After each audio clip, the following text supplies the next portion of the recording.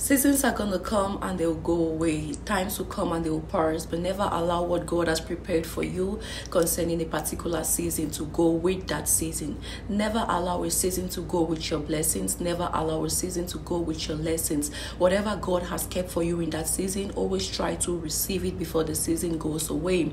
God in this season is causing a lot of things to move, and is causing us as well to move, both spiritually and physically.